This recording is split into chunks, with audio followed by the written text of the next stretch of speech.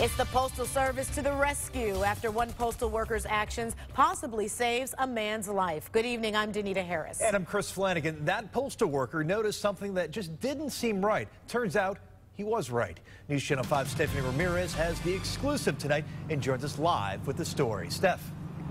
And Chris, nobody knows how many days an elderly man spent inside of his home unconscious, but a neighbor and an anonymous emailer both tell us had it not been for the efforts of a mailman, that elderly man may have died. You look out for others and you expect others to look out for you. It's the code this postal worker of about 5 years now has stuck to on Cleveland's east side.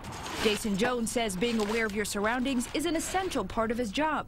But he wasn't expecting to actually save a man's life. When I found out that he was actually inside the house, I was very shocked. Jones says last Thursday, while on his regular route, he noticed the gentleman he normally delivers to hadn't picked up the mail in a few days, and he hadn't mentioned any plans of going away. One of my #1 customers that come and greet me every other day. So I started noticing that something must be wrong. Perhaps the biggest clue of something wrong, Jones says, was there were no footprints in the snow that surrounded the 91-year-old's house.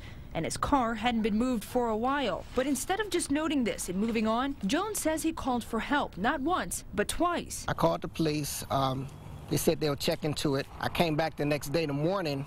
I drove past. I still didn't see any footprints from Mr. Clare. His car still hadn't moved.